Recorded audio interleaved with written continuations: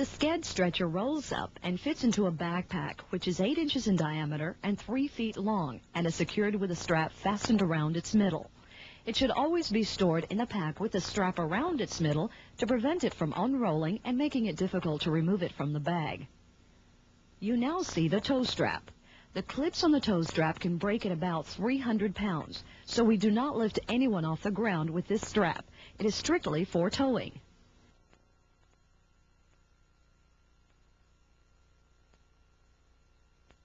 The size of the backpack is 8 inches in diameter and 3 feet long. One pouch is large enough to hold all accessories. The other pouch can remain empty or be used to hold a first aid kit or other necessary equipment.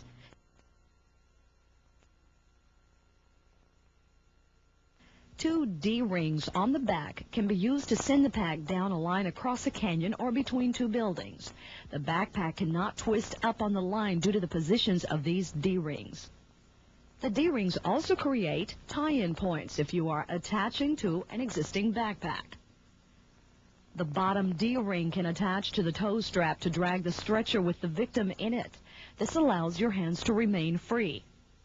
4 extra handles come with the stretcher and can be placed in any of the unused grommets, allowing the stretcher to be lifted by more than 4 persons. The stretcher already has 4 handles sewn on. The stretcher contains 2 lift slings or straps. One is 7 feet long, one is 6 feet 6 inches long. The shorter sling is labeled plainly head strap, which when in place allows the stretcher to be hoisted in a horizontal position, but slightly head up, which is a very desirable position to lift the patient. The vertical lift sling is a 30-foot section of 3/8-inch static kern mantle rope, which is inserted in all the grommets to create the sling. We tie a figure 8 knot in the rope at the factory, which need never be removed.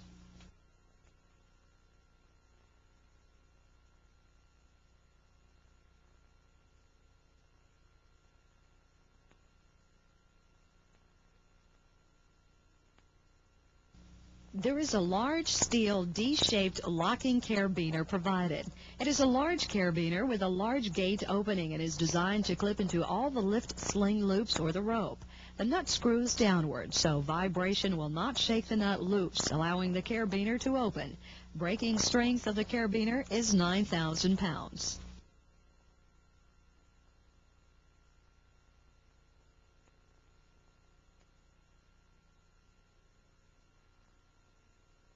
Stretcher. Take out the stiff neck collar. Remove the spine splint, then step on the bottom of the backpack and pull the stretcher out of the bag.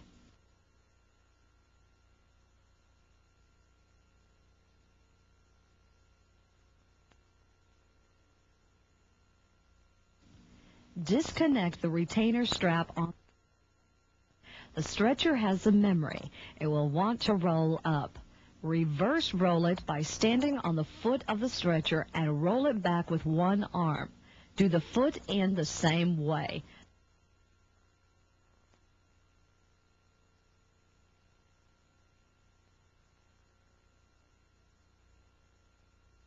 The stretcher will then lay flat.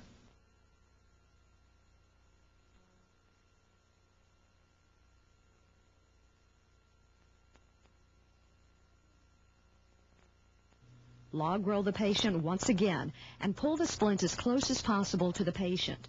On the count of 3, lower the patient as gently as possible.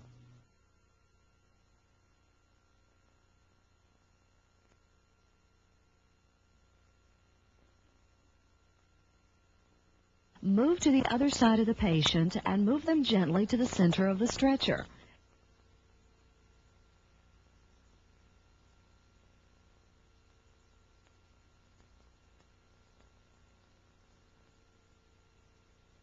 Then apply the shoulder board, which will prevent the spine splint from compressing the spine.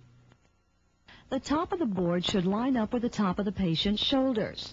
Start at the bottom of the stretcher when fastening the straps and watch for kicking from a violent patient. Tighten the straps as snug as possible to create a tubular shape, which gives the stretcher its rigidity.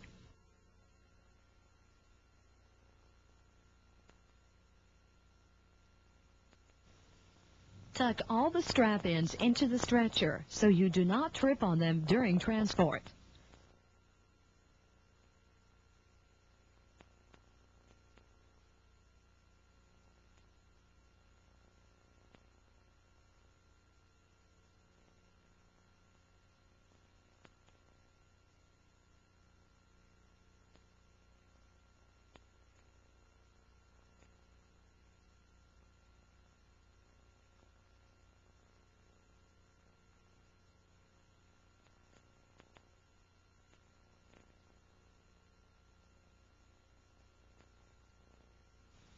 Bring the bottom straps up through the unused grommets, creating a toboggan shape. Depending on the area the patient is to pass, the feet can be placed in several different positions displayed here.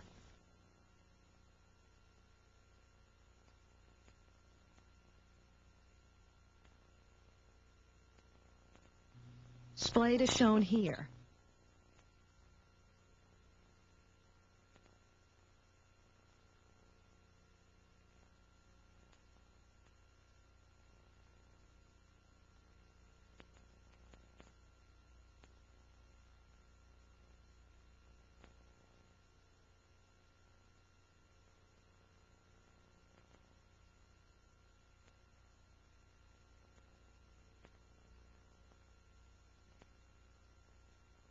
Between the foot straps. Crossed for confined space.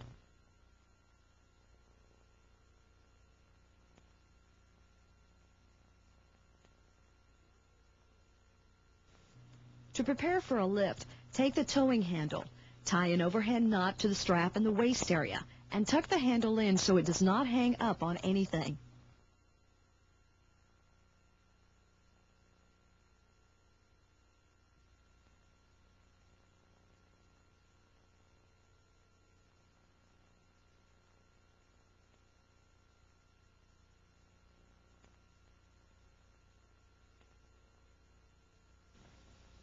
To do a vertical lift, take the 30-foot static rope and pass it through the grommet at the head end and through the grommet at the shoulder.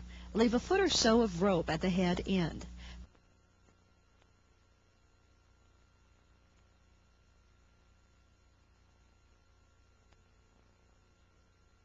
Pass the rope through the handle and through the grommet at the waist. Pass it through the handle at the lower end and through the grommet at the lower end from the inside out.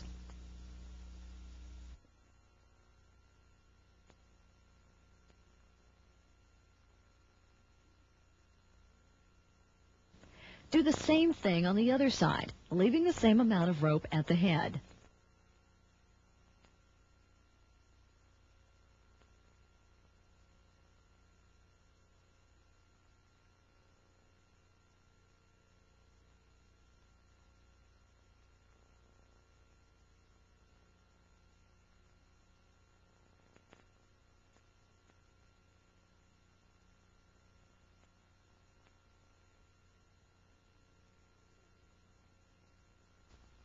Tie the rope at the bottom into a square knot. The two free ends are brought through the handles from the outside in, and we tie another square knot.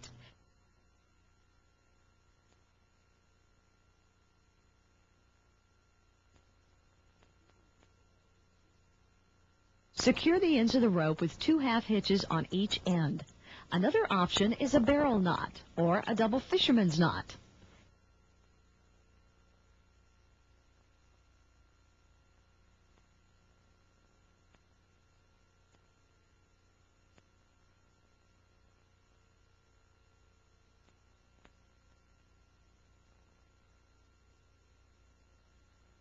Then you clip the carabiner into the loop at the head of the stretcher after standing the stretcher up ready for the hoist.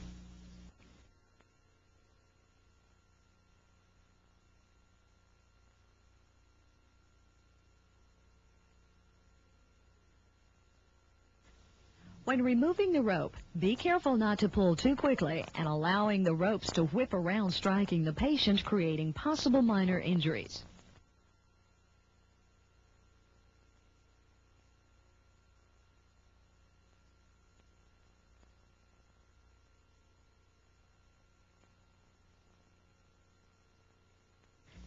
The extra handles can be placed in any of the unused grommets to allow more carriers.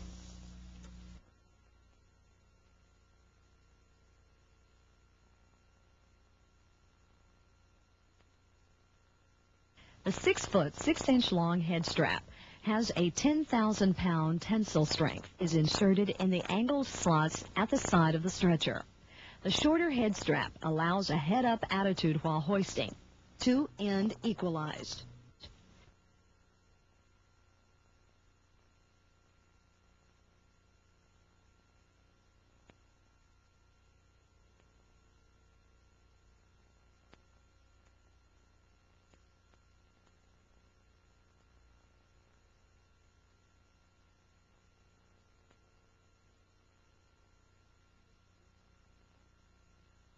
Do the same thing with the longer sling at the lower end.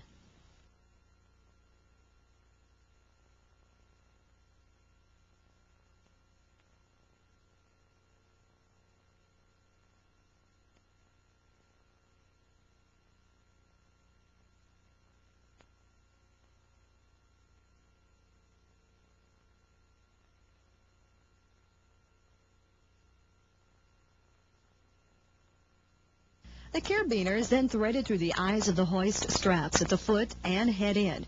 This gives us a one-point hookup. Lock the carabiner and make sure the nut screws downward.